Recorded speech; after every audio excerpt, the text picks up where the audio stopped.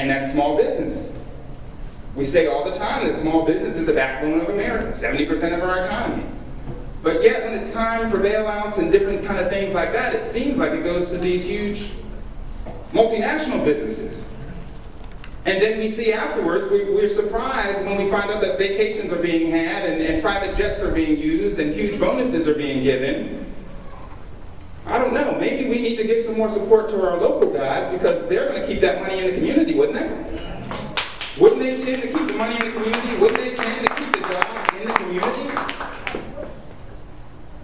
So that's where I'm at. And I know we've got a lot of other issues, but really at this point, I'm just calling for us all to come together. To be lifted up, to be encouraged so we can go forward. Because yes, I could just, I guess, roll over and just sit down and not do anything.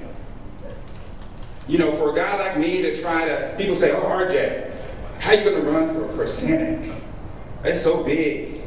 It's so hot. You know, this is our country, folks. This is our government. And now all of a sudden, it's become some sort of millionaires club in the Senate. You have to be such at a high level to even want to do it. And I reject that. I'm sorry. As a citizen, if I want to go and represent Georgia in D.C., I've gone to college. I've gone to law school. I've worked at Fortune 500 companies here and abroad, so I've got some experience. Why can't I go? Just because I'm not connected with the various lobbyists and have a huge multi-million-dollar corporation behind me? No. So what I say is, let's go forward. I have a choice. We all have a choice. We have a choice to just kind of sit here and say, boy, red Georgia, nothing we can do. Or we have a choice to fight.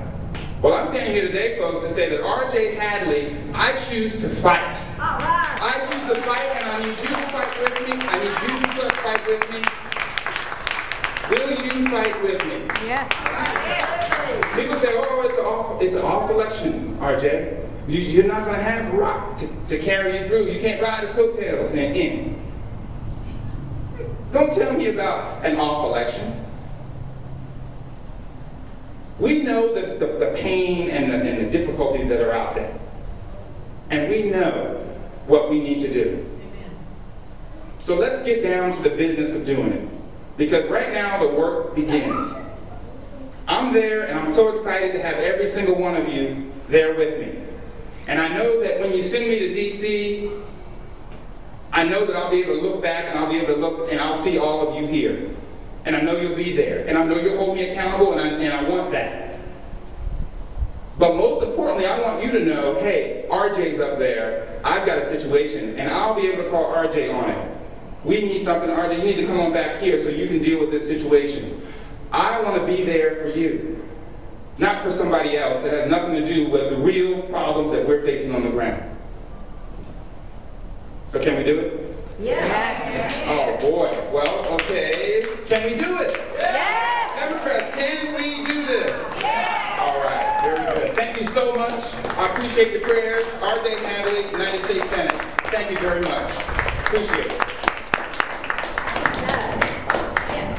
And listen, y'all, I am just so glad that we have some folks running for office who know that life exists south of I-285.